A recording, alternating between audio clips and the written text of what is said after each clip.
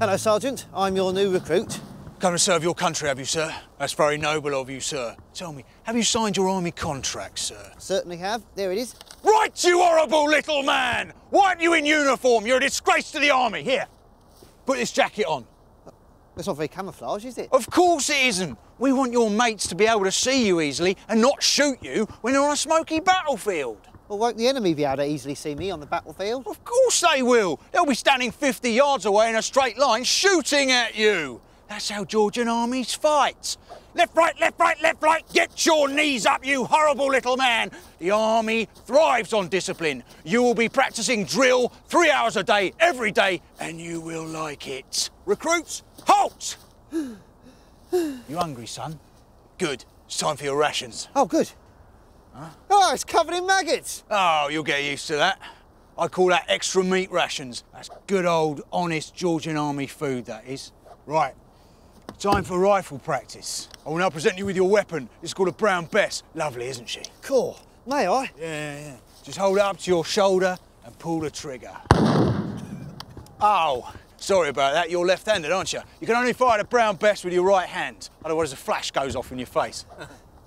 I don't want to be in the army anymore. Oh, it's too late for that, son.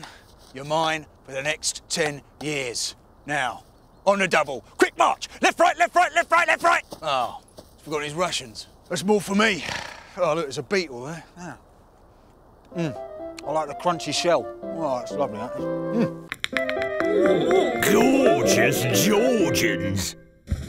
In Georgian times, Britain developed the strongest navy in the world. But they needed lots of people to man all the ships. These days, I'm a successful Georgian sailor working in the Royal Navy. But not so long ago, I was a lazy, no-good, drunken lowlife. A bit like this lad. Hello. You're my best mate. My story could be your story too. Would you like the chance to sail the seven seas? Get whipped whenever the captain feels like it? Have your injured limb hacked off with a saw by a drunk doctor? Or eat biscuits teeming with creepy crawlies? No? Well, tough. This is the 1700s, so we'll just wait until you're too drunk to stand, then one of our press gangs will kidnap you and take you on board. What's going on? Come about you. You're still my best mate. Get the scum aboard. The Georgian Royal Navy, bravely defending Britain's empire with some people found lying on the floor of the local tavern. A gorgeous Georgian lady is quite a sight to see. For some splendid beauty tips, pay attention, listen to me. White is beautiful, dear ladies. Smear your face with paint of lead. Never mind the lead has made the men who mixed it ill or dead. Take some silk of red or black, cut a circle or a crescent, stick it to your face to cover smallpox scars. It's much more pleasant. Shave your eyebrows clean away, take a trap and catch some mice. Make false eyebrows with the mouse skin, stick them on, you'll look so nice. Next you need a monster wig if you want to look real smashing. When your wig has reached the roof, then you'll be the height of fashion. Decorate your lovely hairpiece, use the feathers of a parrot, add some ribbons, fruit and flowers from your ear, then hang a carrot. Make your face look soft and chubby, pack your mouth with balls of cork, hang your false teeth in the middle, hope you don't choke when you talk. Now you've followed my advice, last of all you need a fan. Flutter it oh so demurely, then your you're sure to bag your man. Penny Bell, and you're watching Georgian Showbiz News. We've got all the latest news on all the latest stars. Coming up later, we've got Samuel Bissett. Awesome! Yes, the Georgian entertainer who taught his dog to dance with a monkey is back with his new act. A tortoise who can fetch like a dog. Cute. Fetch! Fetch!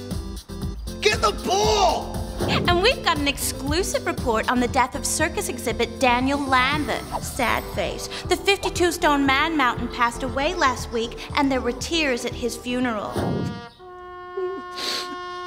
Oh no, I'm not a relative. No, I didn't even know the man. I just put me back out carrying his coffin. But first, you won't believe it. I got to meet Daniel Wildman. That's right, the Daniel Wildman, London beekeeper and showman extraordinaire. Check me out. Daniel's act involves riding a horse whilst wearing a mask of bees, and he's certainly got the whole of Georgian Britain buzzing.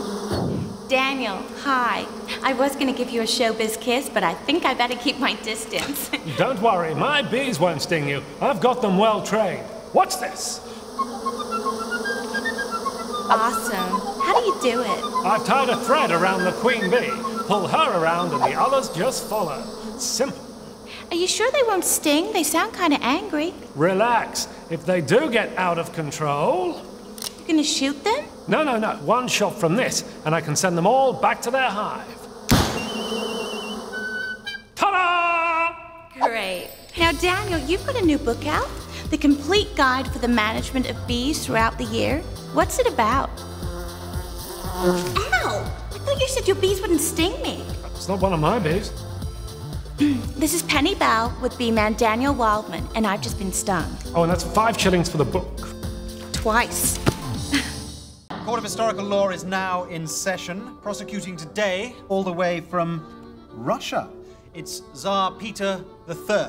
Actually, I'm not quite sorry yet. Okay, the future Tsar Peter III. Здравствуйте. And the accused appears to be a rat. Are you seriously going to bring legal proceedings against a rat? Of course not. It will be a military hearing with a view to court-martial.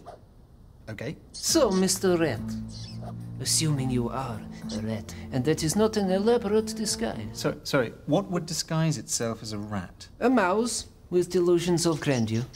Good point. Mr. Rat, I put it to you that on the night of May 15th, you chewed the head off of General Balachin. Chewed his head off? How is that even possible?